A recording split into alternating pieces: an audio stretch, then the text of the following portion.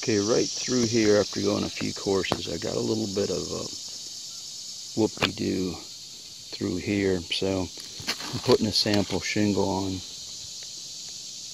Did that down there, and I measured an inch up, and I got a nail down there at 71 inches. So I'm going to do the same down here.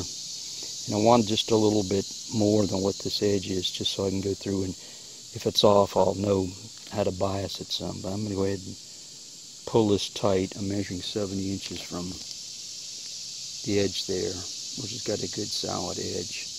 And I'm going to snap a chalk line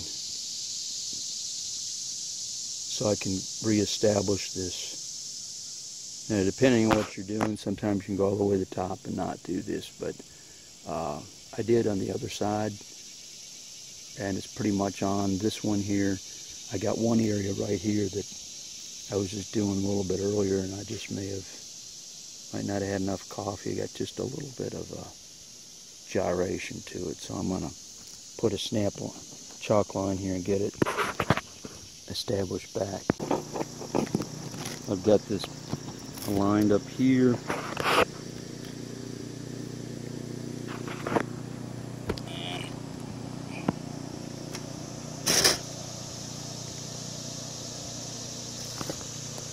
There, I can see the chalk line through there.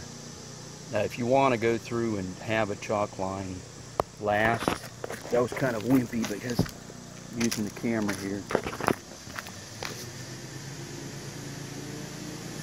If you spray that with a clear spray, it'll stay on.